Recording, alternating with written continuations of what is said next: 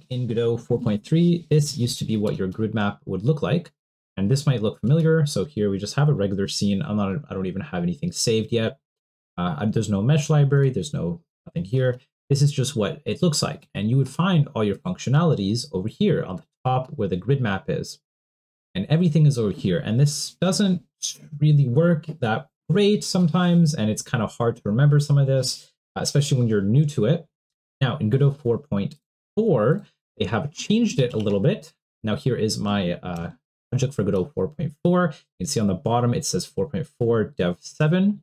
That is the version we're up to right now. And now there's no mesh library, and we'll go through that in just a second. But now you can see that there is a grid map section on the very bottom of Godot where we can see a bunch of things. Now, these things might look a little similar to the tile map from 2D. And yeah, this essentially works pretty similar in this sense. And we'll go through this in just a second, but let's set up a scene that we can actually use our mesh library.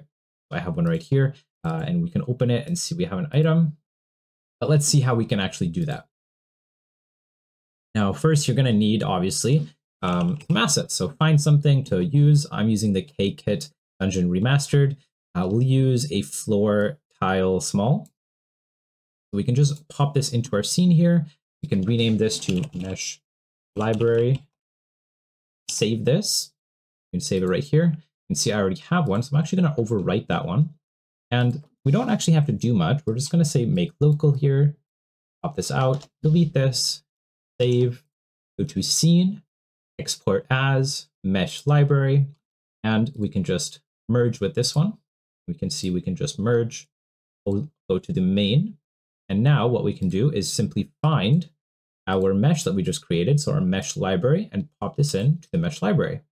You can see here I have 2 dirt tiles, and it doesn't really matter how many you have. I added one from this video, and this was just from outside. Now you can see when I go over my mouse over the scene, there's no dirt tile that pops up, and that's because of what I have selected. So right now I have the selection tool selected, meaning if I select something, I can do something to that area. I can fill, okay, so this is the fill icon. I can move things. Well, first I have to select something. I can move things around, which is pretty neat. So we still have that selected. So let's see what else we can do. We can duplicate. That's pretty neat.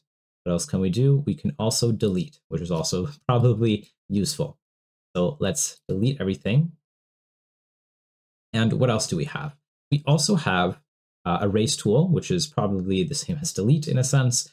We also have paint, which is the natural icon thing that we used to have back in Godot 4.3. This is very useful as well, obviously, because if you just want to paint on your scene, this will help you do that.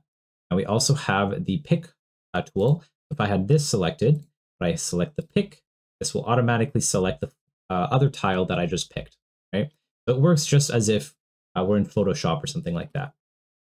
And that's pretty much it. Now, obviously, you have some other few things like cursor rotate on the Y and Z, I assume. Yeah, we can rotate these things and do those kind of things. So this is essentially the new grid map inside of Godot 4.4. Hopefully, this kind of gave you a small overview on how it works. It's pretty simple, but it is cool to have. It's essentially a new thing that we have inside of Godot that allows us to use grid maps a little nicer, because back in Godot 4.3 and before that, Godot used to not be the greatest at designing levels inside of Godot. So this actually helps us quite a bit, I believe.